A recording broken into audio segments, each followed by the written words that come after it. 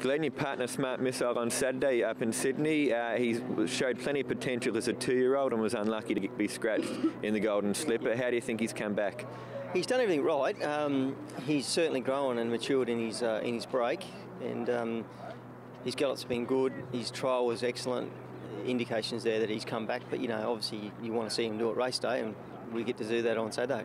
How wound up do you feel he is for Saturday?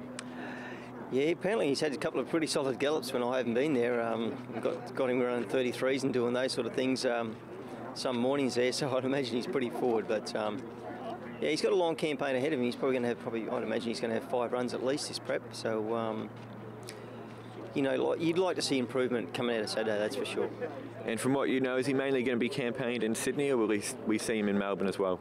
He's going to run in the Run to the Roses Saturday, then run in the Golden Rose, and then come down here for the Prelude, the Guineas Prelude, and then the Caulfield Guineas. And then, whether he shuts up shop after that, job done hopefully, or he goes on for another run after that, I'm not sure.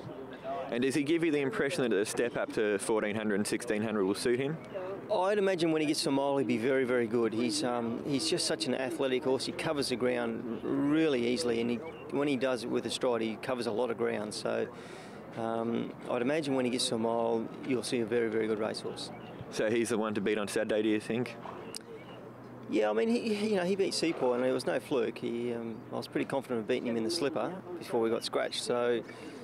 If he's come back and brings that form with him, he's obviously going to be a very hard horse to beat this prep.